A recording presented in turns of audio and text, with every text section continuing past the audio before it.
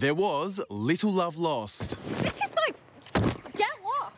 After Jenna Manley stood up a magistrate at court this morning. Get that thing out of my face. Who the heck do you think you are? That is an invasion of privacy. An hour late, and with a warrant out for her arrest, the 39-year-old eventually arrived. Ms. Manley, why are you late? Where have you been?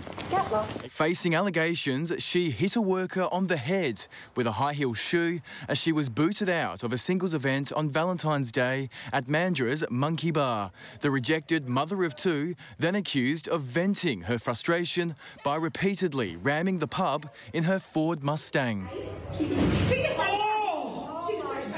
Police say a trail of debris led them straight to Ms. Manley's driveway and the banged-up luxury car. She's previously claimed her drink was spiked. How's the Mustang going? Have you been to the panel beaters yet? Ms. Manley is facing a new charge for driving while disqualified. Her licence was cancelled after the alleged Valentine's rampage, but police say she was caught behind the wheel 10 days later. Now banned from licensed venues and on a night curfew as part of her bail, Jenna Manley had little to say as she went off-road leaving court. She's due to return next month and has been warned not to be late. Stephen Thomas for 10 News First.